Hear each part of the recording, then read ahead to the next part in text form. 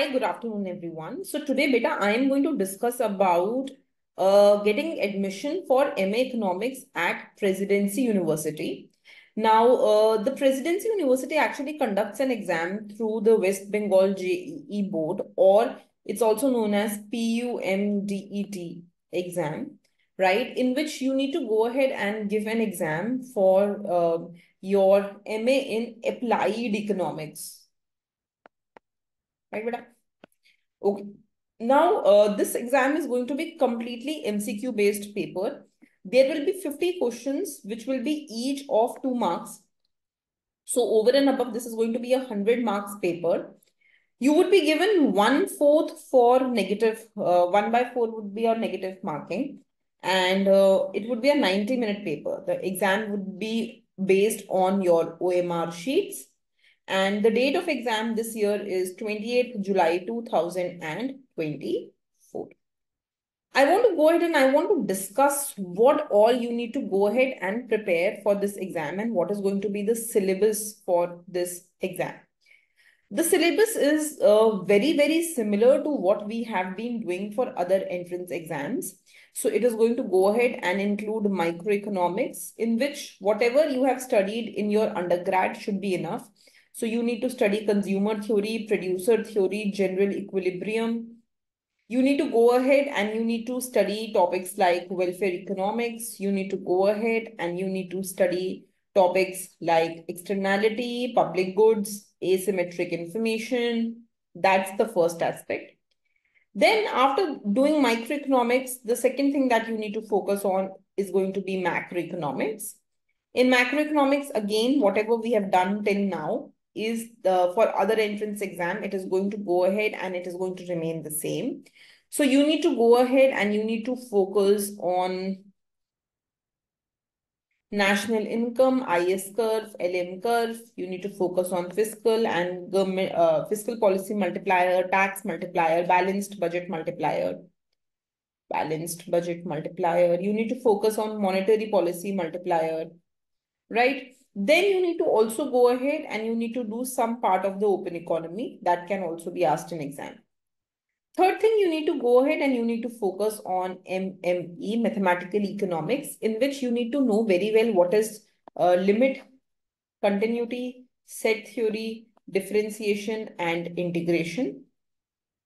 Then you need to go ahead and you need to focus fourthly on your statistics, in which again you need to do mean, median, mode, hypothesis testing.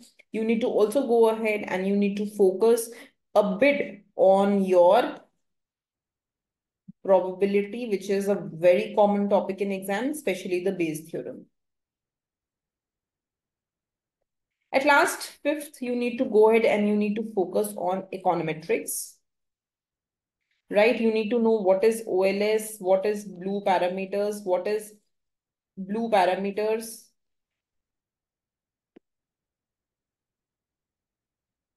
You need to know what are the assumptions of the CLRM model and what happens when these assumptions are violated.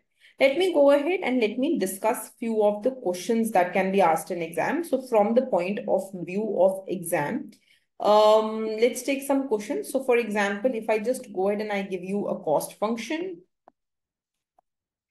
right? Say q cube minus 10q square plus 17q plus 66. And I go ahead and I ask you that you're given that the price of the good is 5. Find profit maximizing output of the economy. So we know that we can form a profit function. Profit is going to be total revenue minus total cost. Total revenue will be price into quantity. Total cost will be q cube minus 10q square plus 17q plus 66. So this is going to be 5q minus q cube plus 10q square minus 17q plus 66. And if you need to go ahead and you need to maximize the profit can be maximized when you can just differentiate this function with respect to q. This will give you 5 minus 3q square plus 20q minus 17 is equal to 0. So this will give you 3q square minus 20q minus 17 plus 5 is minus 12. plus 12 is equal to 0. And now you can just go ahead and make its factors. So 12 into 3 beta is 36. Just make the factors of 36 such that you go ahead and you get 20, right? So 9 into 4 is 36. 12 into 3 is 36. And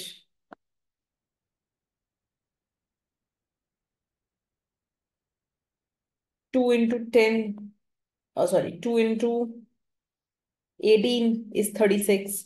So you can just factor this out. Minus 18q minus 2q plus 12 is equal to 0. Take 3q common, 6, q minus 6. Take 2 common, q minus 6 is equal to 0. 3q minus 2, q minus 6 is equal to 0. So you will get two values of q, 2 by 3 and 6. Now what you can do is just find out the double derivative beta, because we need to maximize this. So I need to find the double derivative. So when I will be finding the double derivative, this will be 6q minus 20. And you will notice that when I will be plugging value of q as 2 by 3, when I will be plugging value of q as 2 by 3, right, then I will be getting negative. And when I will be plugging value of q as 6, then I will be getting positive.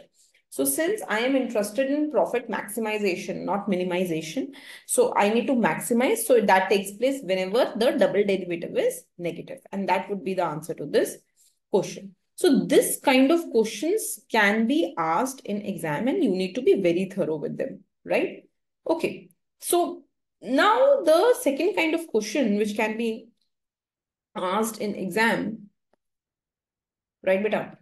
That can be related to, say, your Cournot model, oligopoly, Cournot, Bertrand, etc., Stackelberg, right?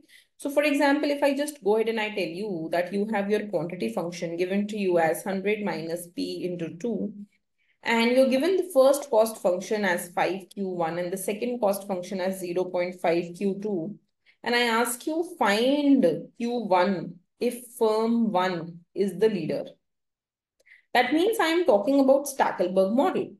Now, in exam, you will not have time to go ahead and solve this thoroughly. So one thing is, if you already remember the formulas that I have taught you. If not, then you need to actually go ahead and you need to follow the process of going and doing backward induction, which means you will be solving the profit function of firm 2 first. So profit function of firm 2 will be, so from here you will be able to find out that P will be 100 minus Q by 2. So you can write down the price function, multiply it with quantity of firm 2, subtract the cost function of firm 2, right? You can just maximize this profit function with respect to Q2. So when you will be doing this, you will be getting Q1 as a function of Q2. Reversely, you can rewrite this thing in a better way. So you will be getting Q2 as a function of Q1, right? When you will be maximizing this, differentiating it and equating it to 0, you will go ahead and get Q2 as a function of Q1. So once you get Q2 as a function of Q1, right, you will be putting this in the profit function of firm 1. You remember this? We have done this multiple times in class beta. I'm not going to repeat it again and again. We have already done this multiple times. So minus 5q1. So instead of Q2 here, you will replace whatever you get from here. So your entire function will be in terms of Q1. Then you will be differentiating this with respect to Q1, equating it to 0 and getting Q1 star. So this kind of question can be asked in exam. Then you can have a question which can go ahead and which can say, so for example, if I just give you a question on Bertrand model, right? And I tell you that the output produced in Bertrand model, the output produced in Cournot model, which is greater? Whether the output of Bertrand is greater or Cournot is greater, That can be asked in exam. Then I just forgot to mention in microeconomics, there will be questions on game theory also. In microeconomics, there will be question on game theory also. So for example, right, if I just tell you that these are the actions taken by firm 1, A, B, and C, and I tell you that these are the actions taken by firm 2, which is going to be C, D, E, say D, E, F, D, E, and F. And I give you the payoffs. So I tell you 4, 2, 13, 6, 1, 3, 3, 10, 0, 0, 15, 2, 12, 14, 4, 11, and 5, 4. So what I have done is I have gone ahead and I have given you these payoffs. And now I'm asking you find the Nash equilibrium. So you should be knowing how to go ahead and how to find the Nash equilibrium in such models, right? So we see that there will be two Nash equilibria, AE and CD. This kind of questions you need to do. You need to do forms of market very well. So in forms of market, monopoly, monopolistic, oligopoly, monopsony, all of them needs to be done well. When it comes to microeconomics, make sure that within consumer theory, you revise Slutsky equation also. And you revise uncertainty also, right? So in uncertainty, you make sure that you revise what is risk-averse individuals, what are risk-lover individuals, right? How to find certainty equivalent, that can be asked in exam. Okay. Now coming forward, you need to go ahead and you need to do what are monotonic transformations, what is elasticity of substitution, that also needs to be done well. So for example, if I just give you that y is equal to k, a x1 to the power rho plus 1 minus a x2 to the power rho to the power 1 by rho, then we know that when rho is 1, we will get Cobb-Douglas isochords. Right? When elasticity of substitution is 1, we will go ahead and we will get Cobb-Douglas isochords. I will not write rho, I will write sigma. We know when elasticity of substitution is 1, we will get Cobb-Douglas isochords. And Cobb-Douglas isochords actually go ahead and mean that they are convex isochords. We know that when elasticity of substitution is 0, we will get L-shaped isochords. We know that when elasticity of substitution is infinite, we will get linear isochords, straight line isochords. So how can you relate, question, how can you relate the elasticity of substitution to this rho? Huh? This also you have to be aware about. So they will ask you the relation between rho and the shape of the isochords. So that is something that you need to know.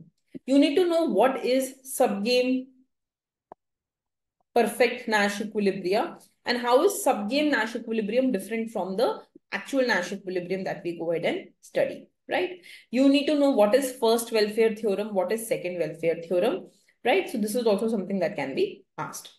Now, if I just go ahead and I ask you about AS-AD model, so you should know what is the slope of AD, how it is affected by IS curve slope and LM curve slope. You should be well aware about fiscal and monetary policy multiplier and when these are effective.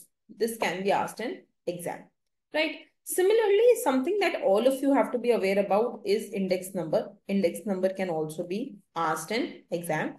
You need to be very clear with the three kind of policies, which is going to be interest rate policies, which comes up with the Taylor rule, right? Then inflation targeting policy and monetary rule policies, right? So you have to be aware about these policies also. What is policy trilemma? You have to be aware about this.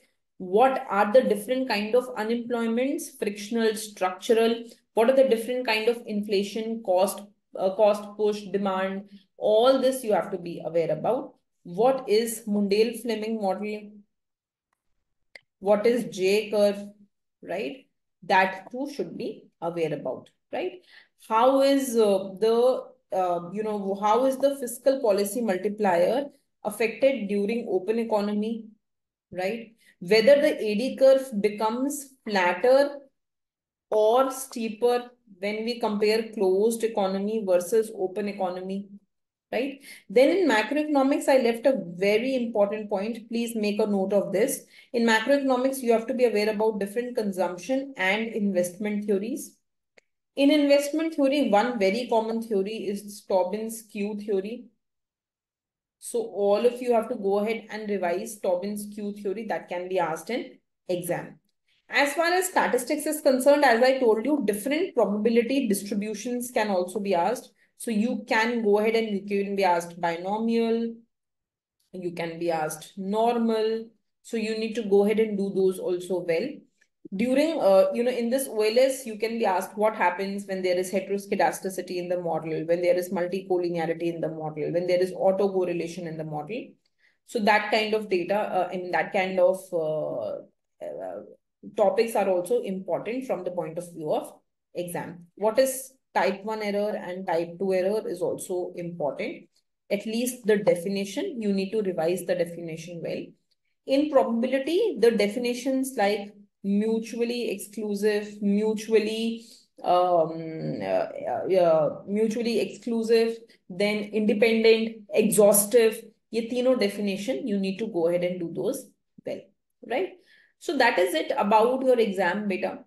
For example, here in autocorrelation, you can also be asked questions on Durbin, Watson test, how to go ahead and create that this is between 0 to 2, then between, not 0 to 2, sorry, 0 to lower limit, upper limit to 4 minus upper limit, 4 minus lower limit and 4. And here the null is rejected and not rejected and not rejected and indecisive. So ye D wala pura value, what is the range and what it means at different intervals, you need to go ahead and do those well. You have to be very clear with some of the formulas. Like for example, if I go ahead and tell you that X and Y are independent, and I ask you find the covariance between X plus Y, comma, X minus Y, when X and Y are independent. So how do we find covariance? How we link each element to each element? You need to be aware about that also. At last, please do some development models too. So go ahead and do Lewis model, do Solo model, and do Hieronymus model. Right, beta? So that is it that I wanted to go ahead and discuss today. This is your syllabus for your MA Economics entrance exam, which gives you admission at Presidency University. Thank you, beta.